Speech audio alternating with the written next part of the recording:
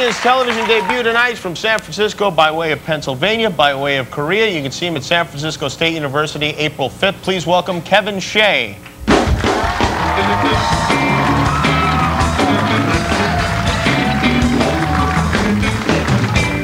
Woo! I just want to let you people know from the start, I have never auditioned for American Idol.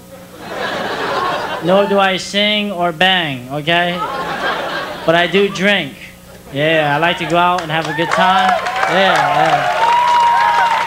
I like to go out and have a good time, but the thing is, I cause trouble.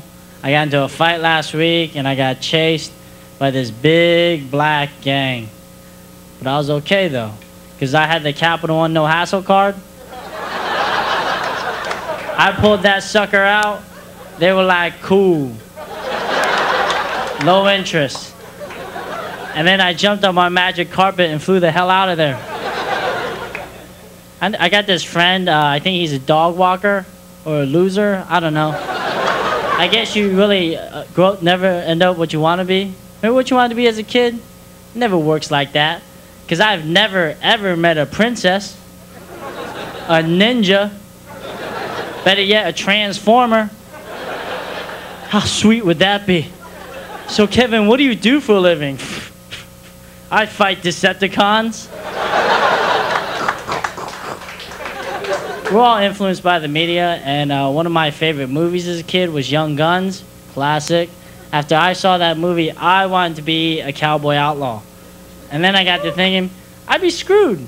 There's no Asian cowboy outlaws. I can't walk into a bar and blend in. Hey man, aren't you Kevin the Kid? Make my eyes real big.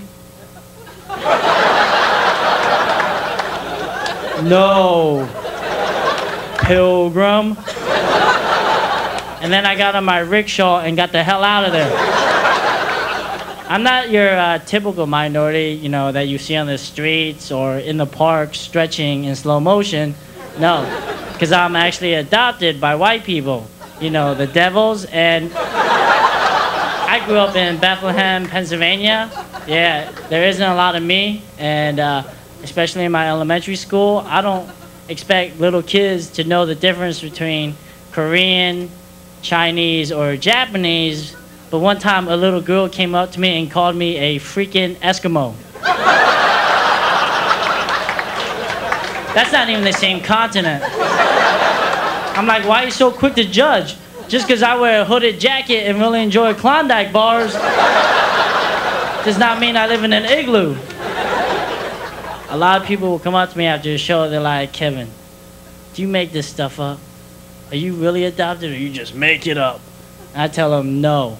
Kevin Michael Shea is an ancient Japanese clan name. Top of the morning to you. And then I river dance the hell out of there. All right, guys, I'm Kevin Shea. Thank you very much.